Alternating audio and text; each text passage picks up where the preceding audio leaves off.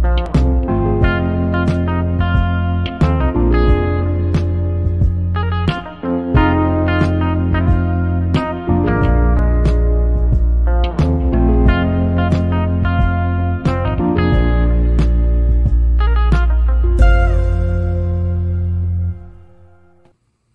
what's up, y'all? It's Jamison and Blake here, and we're in for the Schooner Pod talking about some pre-weekend spread going by each conference and seeing what we have to offer for the season. Blake, are we ready to break down the Big Ten today?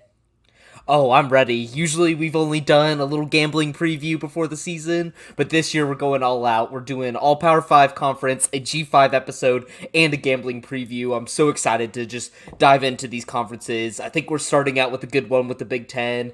Intriguing at the top, but also kind of interesting in the midfield as well. So I'm ready to dive into some action.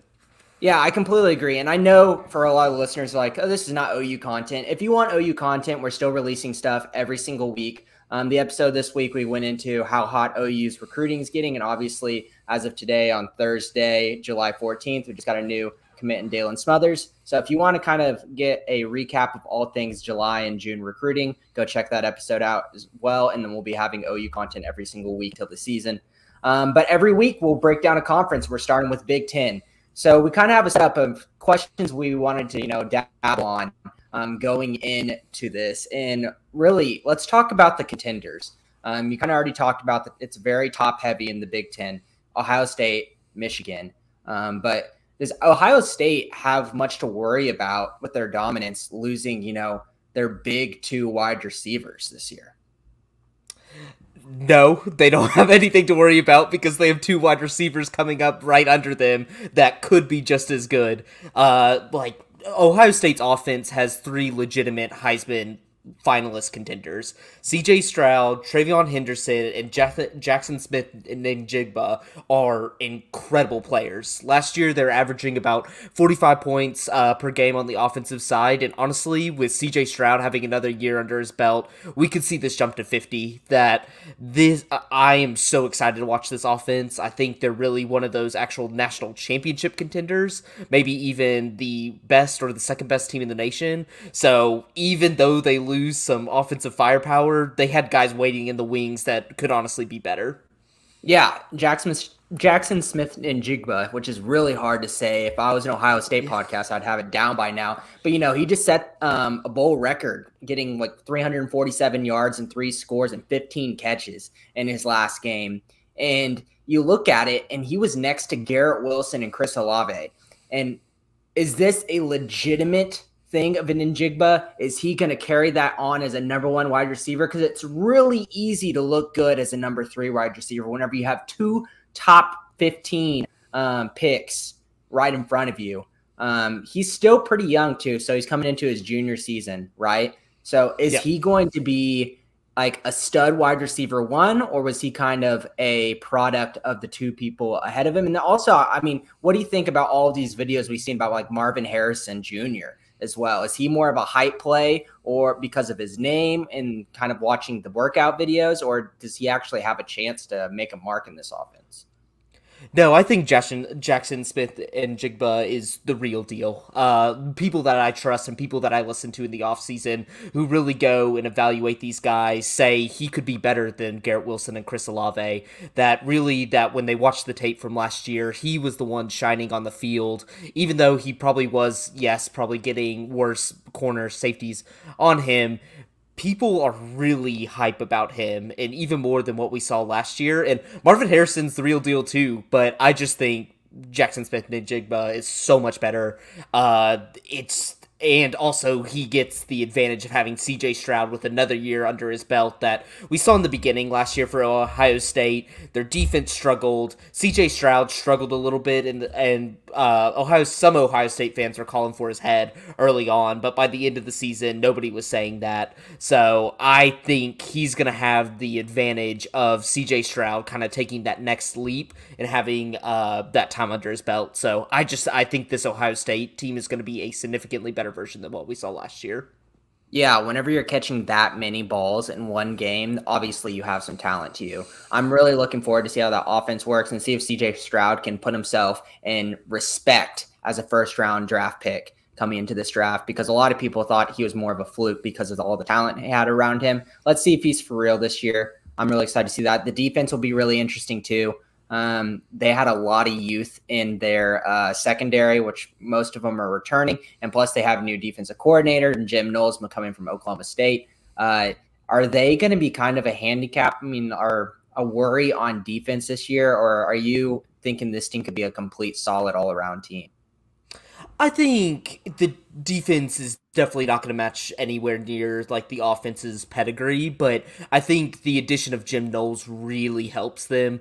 That we saw at Oklahoma State, like Oklahoma State before Jim Knowles got there, like they had some good defensive seasons, but they were more known for like the typical like Big 12 offensive firepower.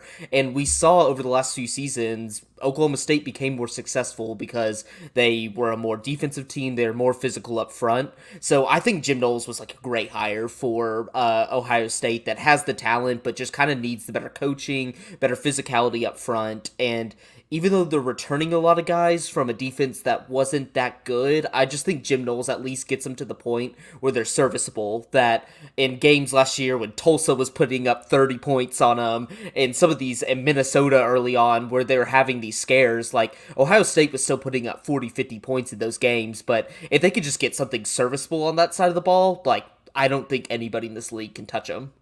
Yeah, I completely agree. And then I guess kind of the other big contender, looking at odds, Ohio State, according to DraftKings Sportsbook, to win this conference is at minus 210. And then the next goes all the way down to plus 600 at Michigan. So these are the two top dogs in this conference, as we're usually used to. Tell me more about Michigan, Blake, because who are we going to see at quarterback? I know there's like J.J. McCarthy and Cade McNamara there. They lost a lot of people, in this draft.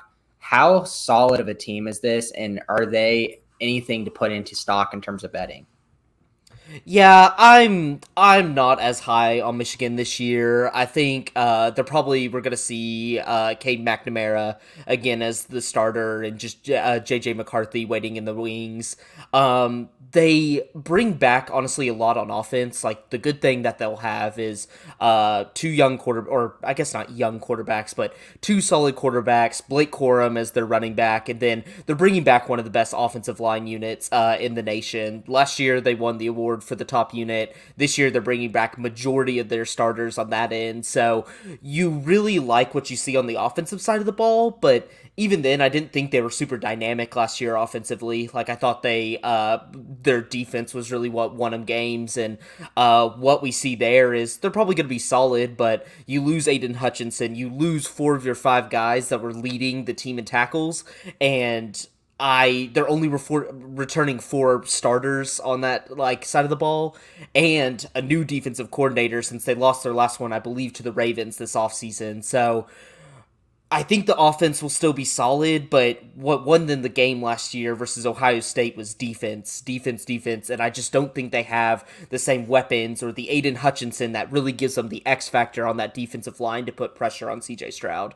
Yeah, I think that Ohio State-Michigan game was like really cold, and it was obviously a very hostile environment, and that kind of plays to a really good defense. Whenever you lose, Aiden Hutchinson, David Ajabo, and then Dax Hill in the next level, like that's, if Ajabo didn't get hurt, that's 3 first-round talents from the decent defensive side of the ball that y'all are losing. So, I mean, I'm a little bit worried about Michigan. There's no one that really gets me up and excited. I mean, Donovan Edwards, and Blake Corum at the running back position kind of gets me excited. That's a pretty solid unit. I saw a lot of good things from Donovan Edwards and his youth in beginning the season last year. So I will keep an eye on them, but I'm pretty skeptical of them as being, this team like they were last year. Let's move on. Those are the 2 top people really in the Big Ten. You can talk about Wisconsin and all of that, but we'll get to them a little bit later. I'm sure we'll talk about them.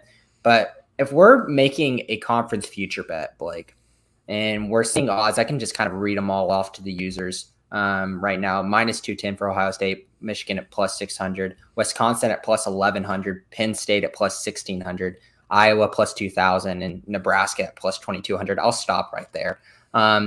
or I guess I might as well say Michigan State at plus 2,800. Why not? What kind of piques your interest of something you might play some money on? Yeah, so when I'm looking at this, there were three teams that kind of popped off the table. I'll go through the two that I kind of had to rule out at the end of the day. First, I think people go to is Penn State. Penn State's kind of the obvious, like, third team in that division that really kind of gives Michigan and Ohio State fits year to year. Like last year, Penn State was even leading for most of the game till Ohio State came back. So, and at plus 1,800, you think that's going to be good, but man, Sean Clifford is still the quarterback there, and they are not pivoting off of him. And I know we saw that Iowa game where he went down and they played pitiful, but this guy is just not good. Like, he's just not going to lead a dynamic. You need either a solid, incredible defense to beat Ohio State, or you need to match him in firepower, and he does not do that on the firepower end. And they have to travel to Michigan. They get Ohio State at home. I just think Michigan's the better team there, and you basically, you have to go perfect till you play Ohio State. Like, you have to go perfect in this division, and there's just too many flaws with Penn State, so I knocked them out. Next was Wisconsin, because you have to think about the other side of the bracket. It's like, you basically have to beat Ohio State once, and the championship game provides a good opportunity to do that. But Wisconsin, again, is just like, they have Braylon Allen, really good running back. They have Graham Mertz, who I think is all right quarterback, but they just lose a lot on the defensive side of the ball, and they lost a lot of their top 10 tacklers. I think they lost 8 of them. Like, it's just not a good. I just don't really know what to think about Wisconsin, so I got weird with it. I went the Minnesota Golden Gophers. Oh my goodness, 2,800. And yeah, insanely big. But the only reason why is, like, I want to pick somebody from that side of the division that maybe they have a fluke game against Ohio State and beat them in the championship, and they can pay out this future. And last year, we saw Minnesota take Ohio State into the fourth quarter. They were neck and neck till Ohio State pulled away, and it was all because of Mohamed Ibrahim, who went down in that game. He was a great running back, and Minnesota was the final week of last year. They almost won the division. It was because I can't remember how all the tiebreakers shaked up, but I think it was because of a tiebreaker they didn't make the championship game, and that was on their like 4th and 5th string running backs that they were playing. So a run-heavy team like Minnesota that keeps a lot on the defensive side of the ball, plus is adding back their best player, I like them. I like them to at least have a shot that you can then hedge out in the championship game, but I'm not taking the big juiced odds with Ohio State, so I need to get really weird with it, so I went with the Golden Gophers. Really hard for me to put in my chips, my literal money, into a team where I'm hoping that a guy comes back from an Achilles tear in about a year or even less than a year, and that's the reason they're going to win the Big Ten. That's tough for me. Obviously, someone who pays attention very close to medicine, I really am skeptical of Mohamed Ibrahim's ability to, come out and just be a bell cow and be, even if he were to play like to the level like Kenneth Walker was for Michigan State last year, that's not good enough. You've got to have a complete team around him. And yes, they have, a very old quarterback. How the hell is Tanner Morgan still there? Like the guy's been there for like 4 or 5 years. Triple super senior, I'm guessing at this point. Maybe I'm just saying that because he's bald and it makes me think he's really old. But I don't know. I'm worried about Minnesota. And to be completely honest, if you're looking at betting this conference, I just can't look past Ohio State. I think minus 210 is actually not bad odds at all. No, stop. That's so much juice for a preseason. You have to lock in that money for weeks on end. Yeah, that's the problem. That's why you don't bet it.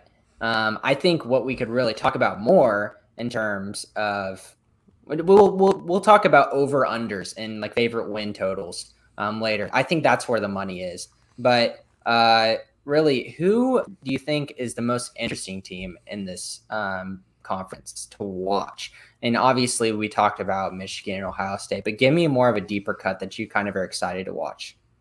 It has to be Nebraska. It has to be this. There's no doubt. There's no doubt that Scott Frost is basically on his final year where he's coaching for his job once the buyout drops to enough for their boosters to pay him out. And this team was the best 3-9 team we've ever seen in college football. They lost every single game by single digits, and I think all of those but one were by one possession.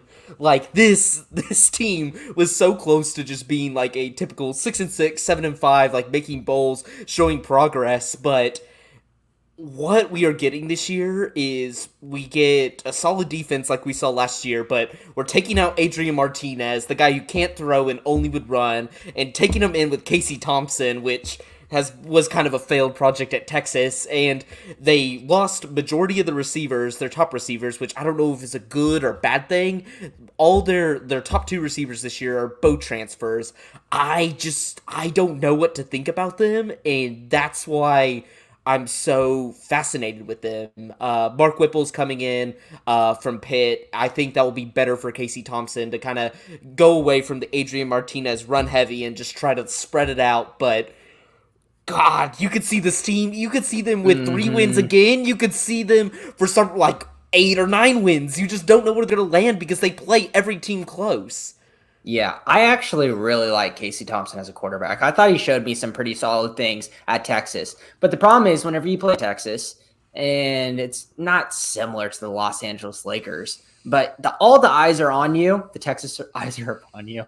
No, we're not talking about that. But like all eyes are on you, and every single minute failure that you have, little tiny screw up, you get thrown into the dirt because the Texas fan base and everyone who watches the Texas team it's a very sensitive subject. And I thought he did a lot of good things with the players around him. Obviously, looks really good whenever you have, Bijan Robinson in your backfield and you have Xavier catching passes from you. But the games that he started to get really kind of negative press was after he hurt his shoulder. And we've seen every single quarterback who hurts his shoulder, they have problems because it screws up all of your muscle memory. Every single throw, you're not supposed to think about throwing a football whenever you throw it. You just throw it just how you always do.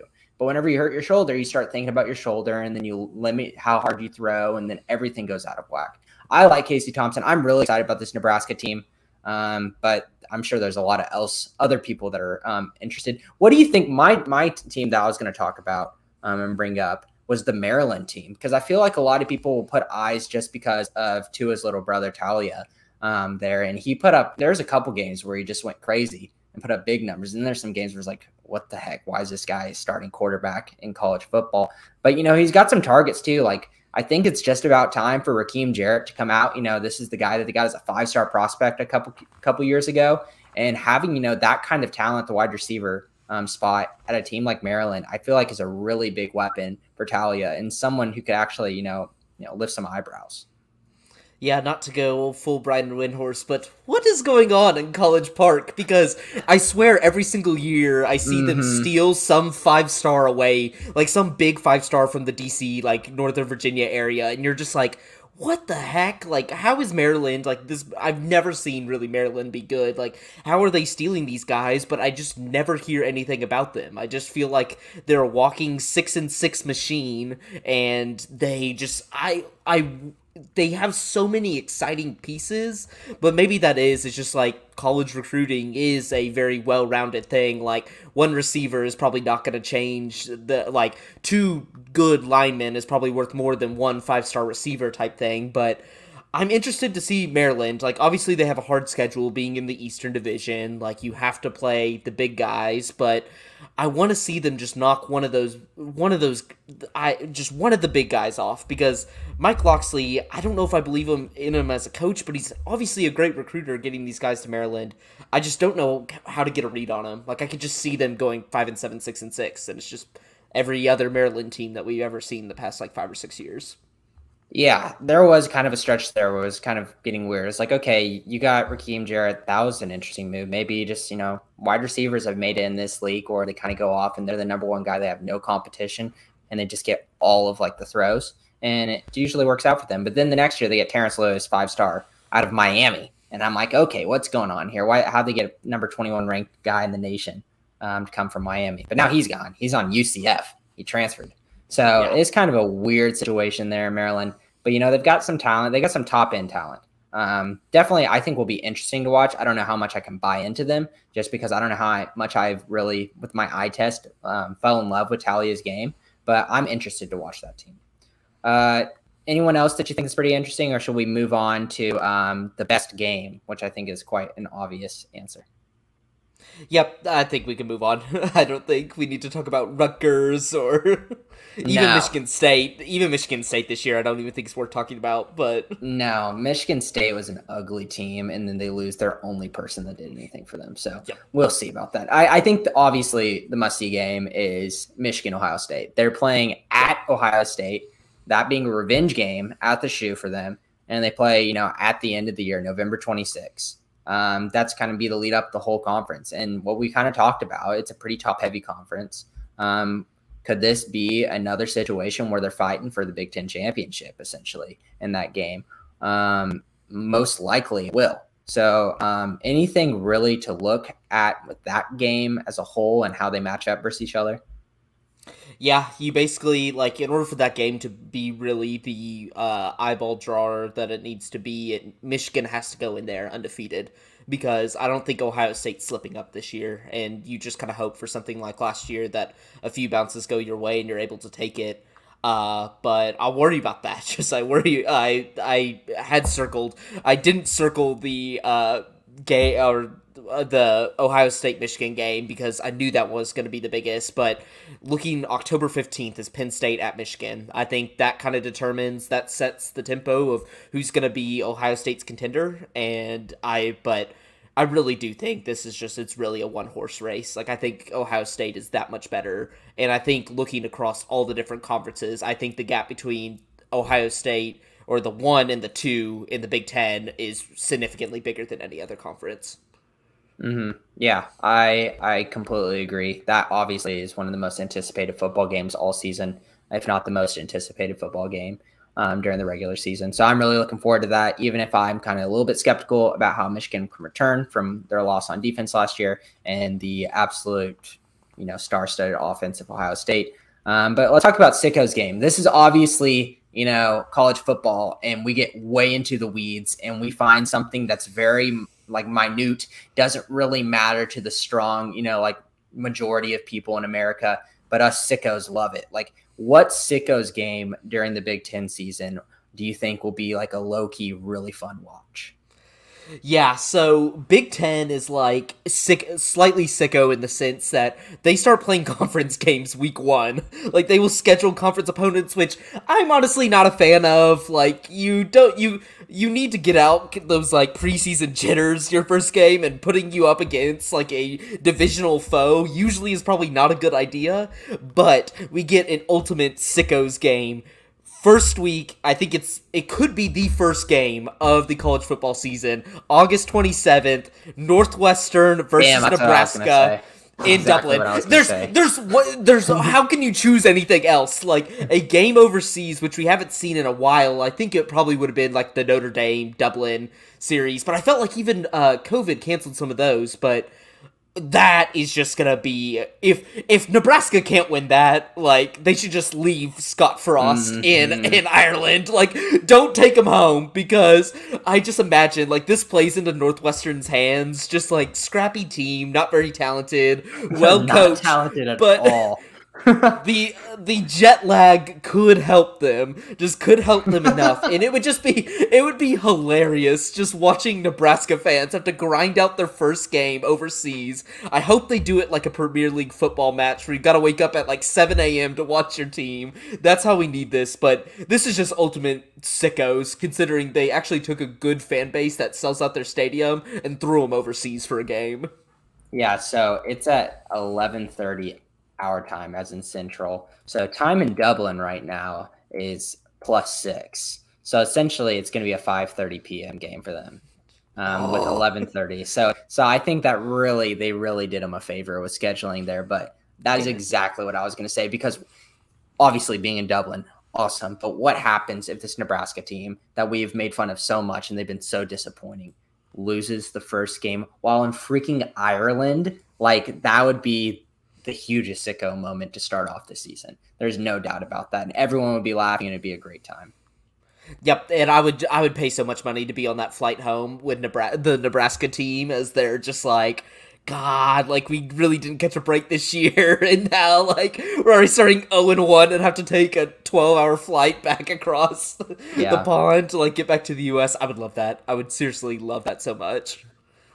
All right, so we will come back after this quick break to talk about some over-unders on win totals, but we have a ad for y'all for DraftKings Sportsbook.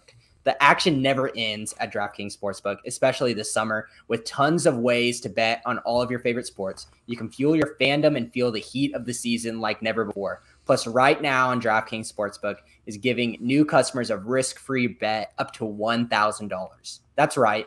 Make your first bet up to $1,000, and if it doesn't win, you'll get another shot to cash that in. You could throw down all the major action for baseball, golf, MMA, or more. Plus the same game parlays, spreads, money lines, over-unders, and props. Your betting option feels endless. Now, if this is me, obviously, I've been kind of in sicko mode, and Blake and I have been talking about some NBA Summer League. If you really pay attention in the weeds right before the lineups get posted, like 5 minutes before the game, you can, if you know your NBA pretty well, you can kind of see who's going to get some extra minutes and some extra, ball handling. So that's where I'd be looking at. And they're doing NBA Summer League on DraftKings. So take a look at that.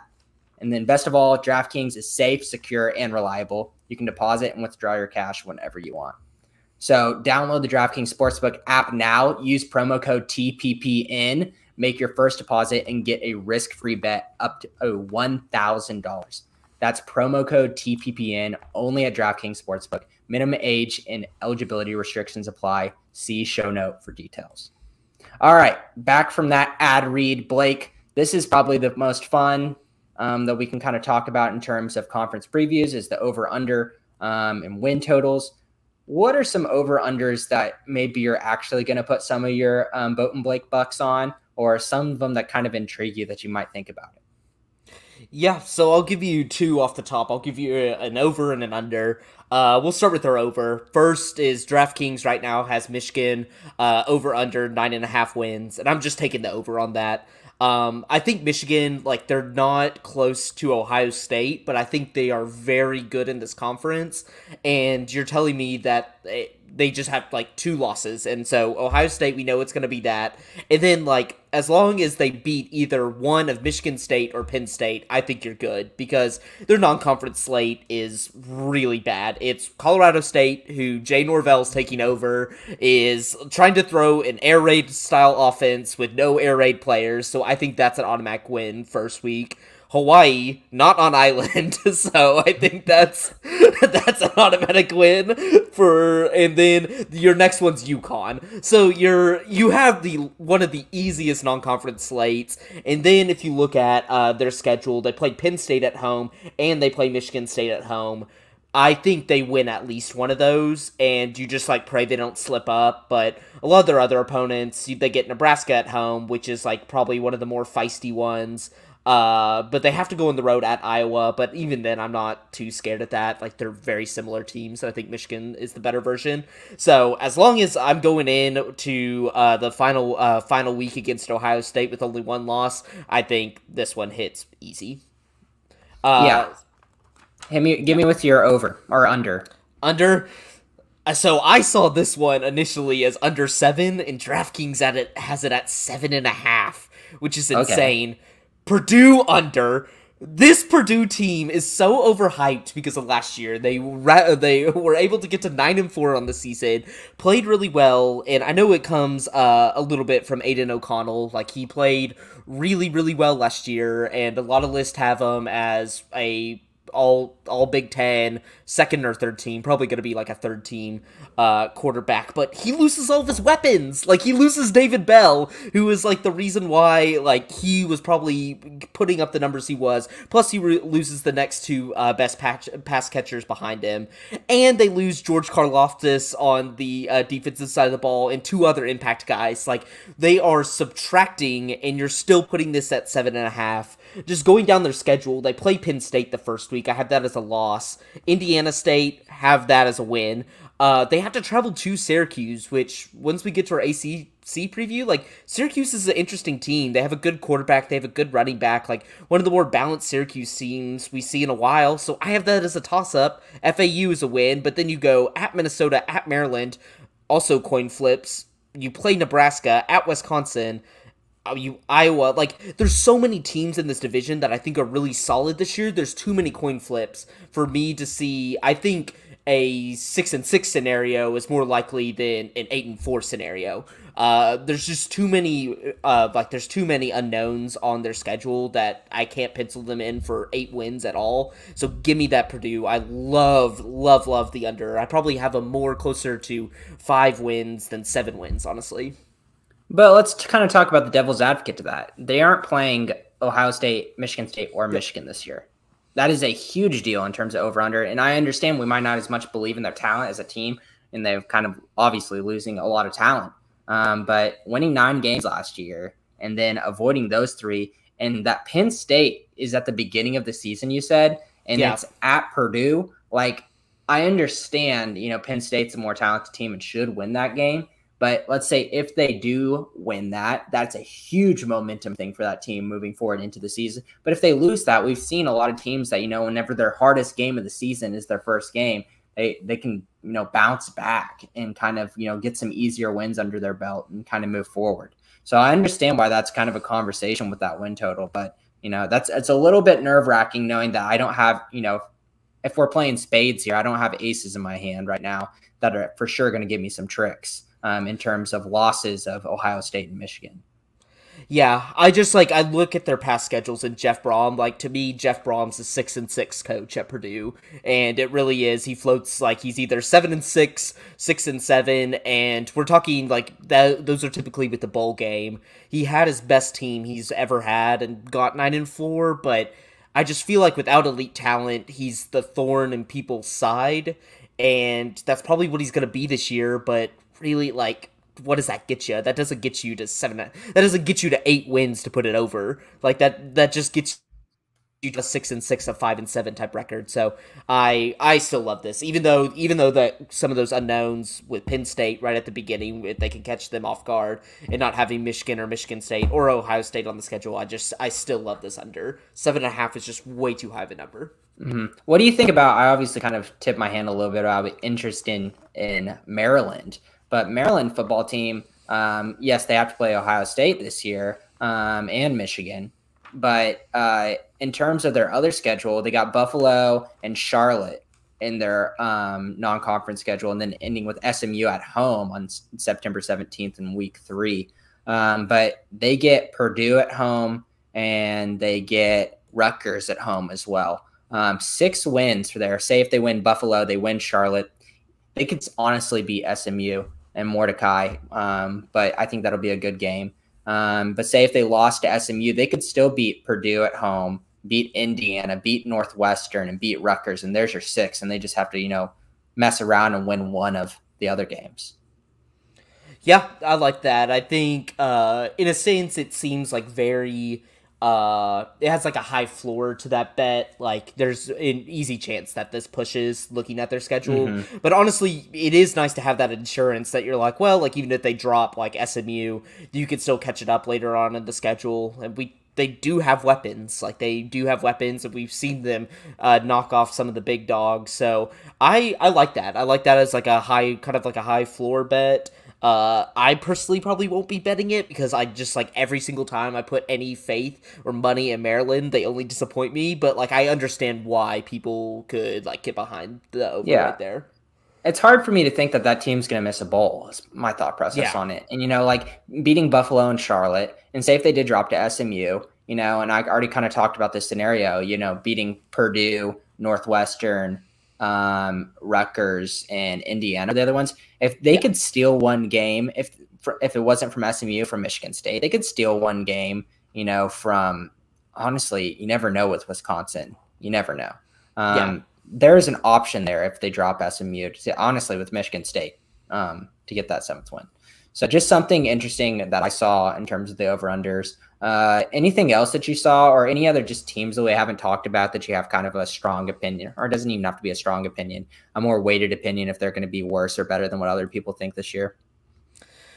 Not really. Like last year, the big one was Indiana, just like coming off their really hot season and then going towards the bottom of the league. But honestly, I think we gave a pretty good preview of just seeing, like, I think some teams, the West is going to even out. Like, I think Nebraska is going to actually be a player in that division. And I think that one, they're going to kind of beat up on each other a little bit, which makes win totals hard. But I think the league as a whole is like, I think the middle is just kind of shrink and there's not going to be as much bad.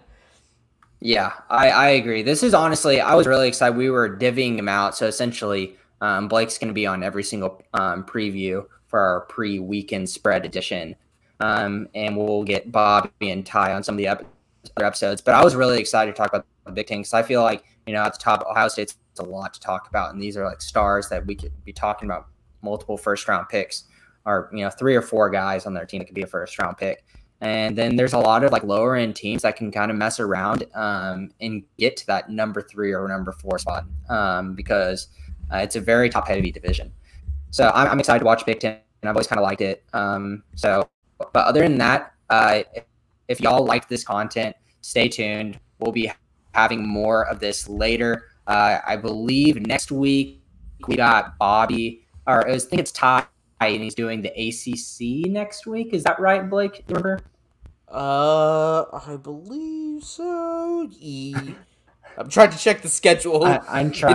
It's either ACC or Pac-12. I feel like. I think it's ACC next week, if I remember right. Perfect. But yeah, come in, listen about ACC. Obviously, there's a lot of drama there of who's who going to stay in the division, in the conference, and if Clemson can return to their pinnacle self that they thought they were after a rough past season.